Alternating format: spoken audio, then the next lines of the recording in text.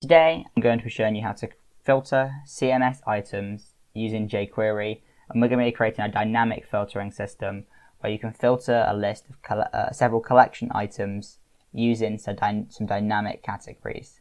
Okay, let's go. What I've got currently is a list. Let's say it's a list of blog posts, for example. It's set up as a collection list, and there's 7 of them. They each fall into a different category. And then I've got 3 buttons here which currently do nothing. Let's go into our CMS collection just to show you what we've got here. So as you say, we've just got a really simple example kind of blog post item. Now what we're going to do is create a new collection for our categories.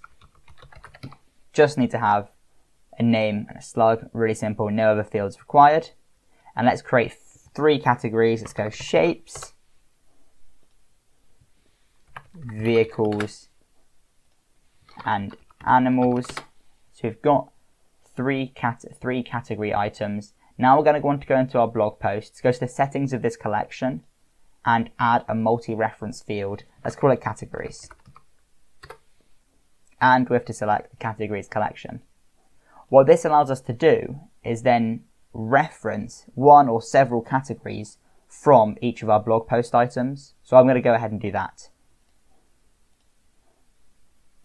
Okay, so now each of our blog post items has a category item that is linked to it from the category collection. What we're going to do is reference those within the item on our page, and that will allow, and that's what we're going to be using that to filter. So we're going to be searching for those to filter it. So let's create a new collection list within our collection item, within our blog post collection item. Let's reference the categories. And let's add some text, paragraph, and we're going to get the text of the category name. So what happens? So what we can see now is that each of these items has a reference to the categories collection, and that is based on what I've created here. You could have multiple references for each one. For now, I'm just going to stick to one, but it wouldn't change the code or how this works at all. It would just allow you to filter multiple ones to filter into different categories.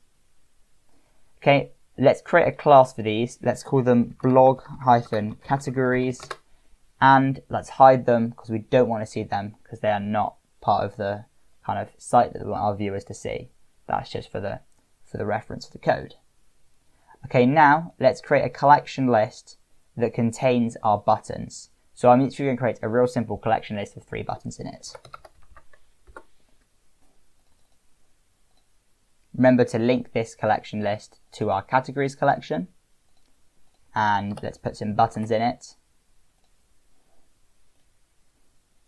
And let's pull the text from the name of our category item. You can delete those ones. So what we now have is we have a collection list here which contains each of the categories, and within each of our blog post items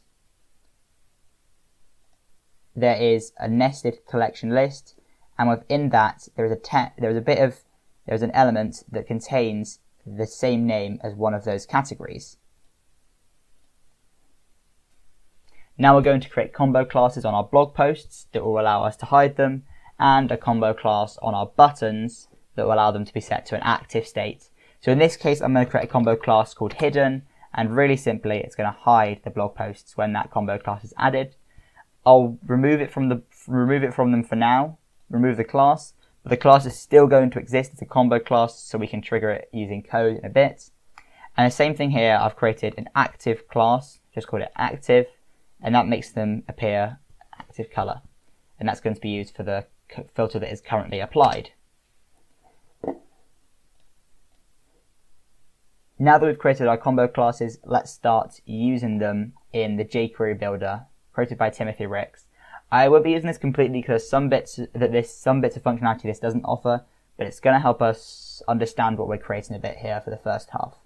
So first things first, we need to choose a trigger. In this case, the trigger is clicking on an element with the class category-button. So on click of category button, that is the trigger that triggers this function that we're creating. Now let's choose what happens when that function is triggered.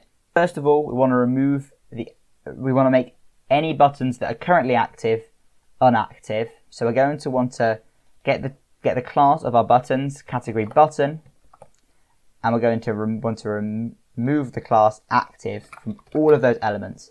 So make sure that none of the buttons show up as active. Now we're going to want to choose our trigger element. So this is the button that we've just clicked, the specific button we've clicked, and we're going to want to give that one the class active. So what we've done so far is make it so that only the button we click is active. Let's go test that out. So we need to go into our Webflow editor, go to the page settings, scroll down to our before body tag, and we're going to want to add a opening and closing script tag. This is where you put JavaScript, of which jQuery is a library for, and within that we're going to want to put our code. Now this is published, you can see that you can select one button at a time to be the active filter, but it's currently not actually filtering them. So let's change that. What we're going to do next is hide all of the blog posts. So we're going to get the class of our blog posts and add the class hidden, the combo class hidden to all of those. And as we already know, that is going to hide all of our blog posts. Next, we need to create a variable. A variable is basically just a store of information. In this case, we want to store some text. We're going to want to get the trigger element, so the button we've clicked. We're going to want to get the text from that button, and we're going to want to save it in a variable. Let's call it textCategory. We've created the variable textCategory. Now what we're going to do is do half of the code that we need to, and we'll add the rest of it ourselves without using the Wizardry editor. So now we're going to want to find the blog categories. This is the one we've hidden. I'll unhide it for now so you can see it. We're going to want to find these. We're going to want to get their parent, so the nearest parent, with the class blog post. And we're going to want to remove the class hidden. So what this would do is remove the class of hidden from the parent of all of the elements of the class blog categories. What we want to do is remove that hidden class just from the ones where blog categories matches the same value as our variable that we created, text categories. So to do that, we're going to want to add a bit of custom code. Let me show you that now. So we've created this bit more custom code to find within our blog categories, so within these, find just the ones that contain the same text as our variable, and that variable is pulled from the text of the button. So what this means is that when you press on the button, it stores the name shapes, and then it looks for the blog categories that contain the word shapes.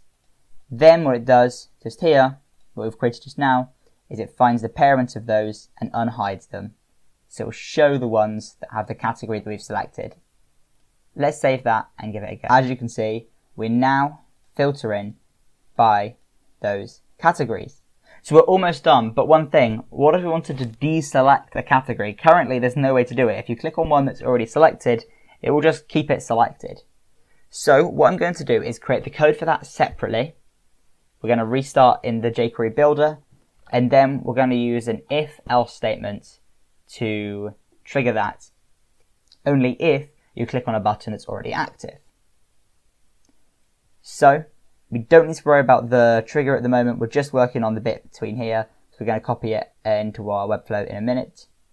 So we want to unhide all blog posts. So that is blog-post, and remove the class hidden. And we want to find all of our category buttons, which is category-button, and this time remove the class active. So basically this undoes all of the filtering. So if we go back to Webflow,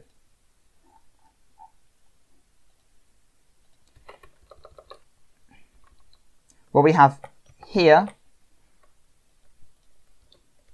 is a bit of code that undoes all the filtering, and this basically does the filtering. It selects the right active button and it hides the right elements and unhides the other ones.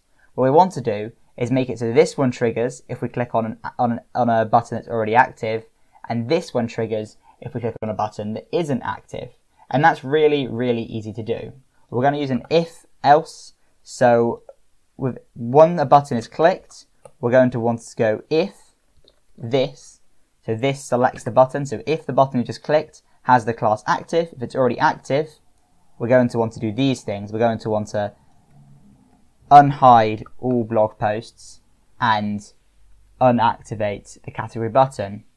But if else, so instead, what happens if it isn't an active button, then we're going to want to do this. And we just wrap that in some simple tags like that. So if this happens, do that. If not, do that. Now let's publish that and see how it works. And as you can see, we can filter by animals or vehicles and shapes, but by clicking one that's already active, we can now unfilter them or filter them again by clicking it. Really, really simple to do. Done this in just a few lines of code that we've written from scratch, and you can really easily customize that for your own projects. Hope that helps.